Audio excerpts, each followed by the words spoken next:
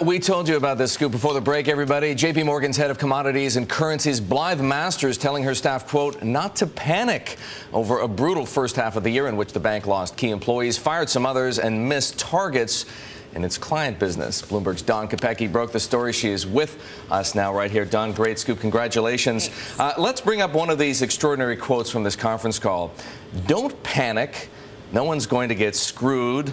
No messing around with compensation. Let me ask you this question right off the top. What on earth is Blythe Masters worried about? I think she's worried about people leaving. There were a couple of key people in the physical oil department that they wanted to get in the RBS-Sempra deal that left. I don't know if they didn't like the merger or the terms and conditions, but anyway, they left. They went to smaller competitors. She had actually been a bit dismissive about why they left. She said they went to thinly capitalized companies. She said, which is fine right now when oil's at like $70 a barrel, but once it hits 150, well then, you know, who knows what's going to happen to their jobs. And those questions cut to the heart of JPMorgan's strategy. The whole idea, right, is that this is a big, solid bank able to acquire businesses like Sempra from RBS. Yes. People are supposed to want to stay there. Yeah, they're supposed to want to stay there. She said that they're getting, you know, lots of resumes that are flowing in now as they're looking for replacements at people who are going to want to work there, who feel that the platform is a winning platform.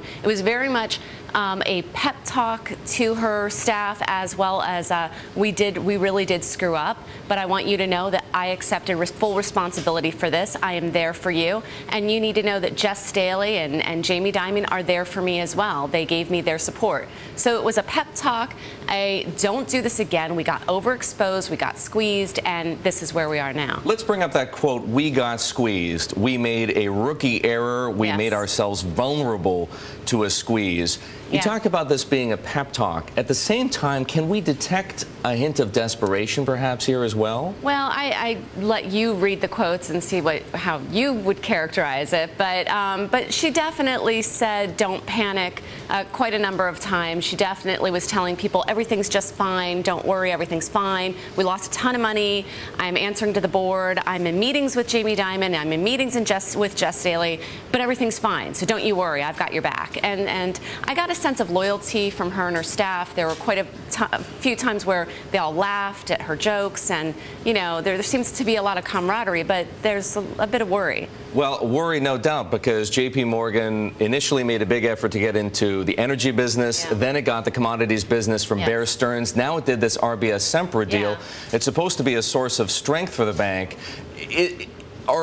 Can we assume from what we're saying that she believes money will salve all wounds? Yes, and she does believe it is a source of strength. I mean, it is her baby, it's her business. She's built this, you know, basically from the ground up. They didn't have a lot of the capabilities they have now. She had talked about missed opportunities during the financial crisis and the oil crisis, where Morgan Stanley, it was just a matter of ringing the cash machine and revenues were flowing in, but for them, they didn't have a lot of the capabilities, and so she does view this as a source of strength for the bank. Dawn, it's great to have you here. It's a fantastic scoop. Read about it on Bloomberg.com.